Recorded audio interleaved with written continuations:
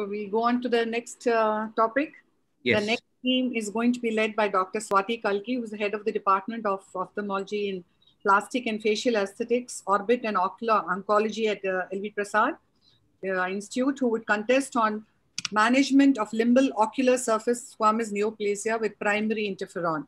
She is going to be countered by Dr. Aditya Pradhan, who is a consultant cornea, external disease and cataract from Disha Eye Hospitals, who is going to talk on management of limbal ocular surface squamous neoplasia, where excision followed by immunotherapy is advised.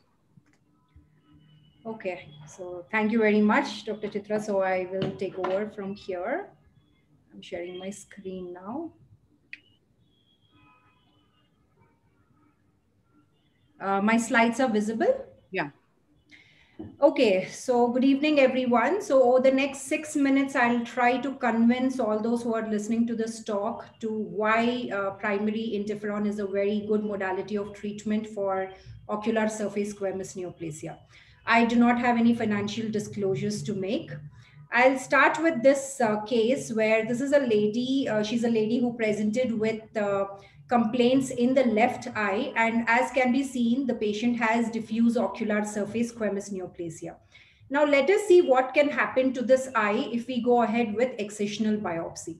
This is what we will end up with if we do excisional biopsy. As we can see that the patient has a severely compromised ocular surface with total limbal stem cell deficiency. So would you want to do the same thing if you encounter another patient presenting similarly?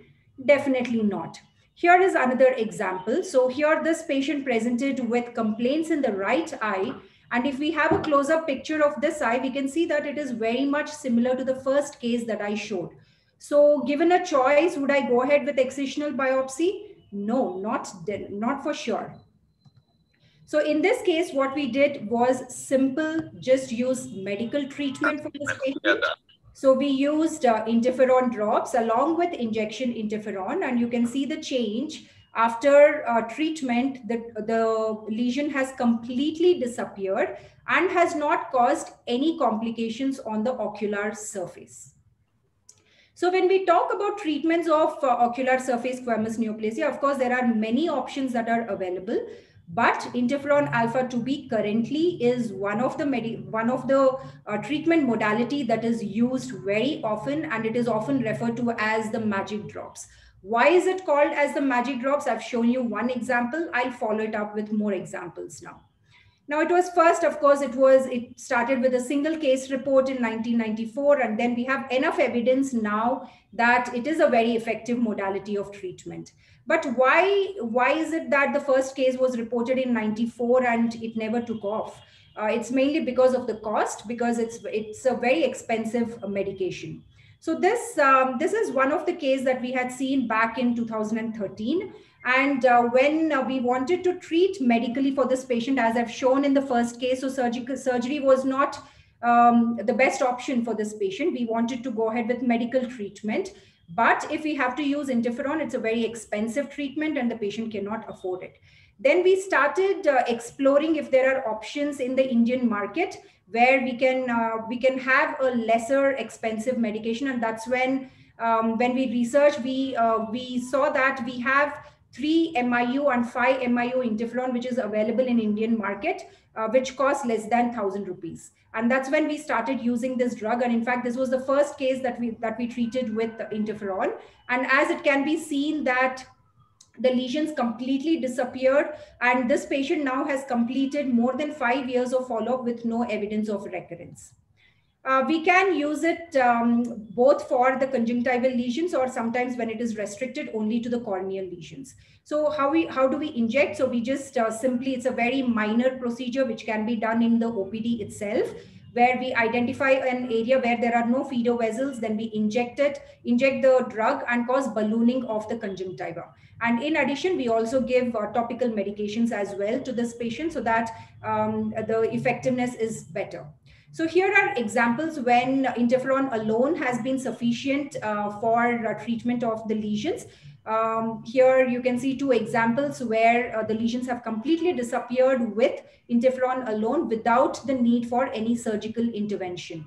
Now, it's not just for small lesions, but for larger lesions as well, such as these. The third case you've already seen before. Now, these are other examples where diffuse lesions have been taken care of with the topical and the injection interferon. And it can be seen that all patients have done extremely well without any complications on the ocular surface, which wouldn't have been the case for sure if we had done surgery on these cases.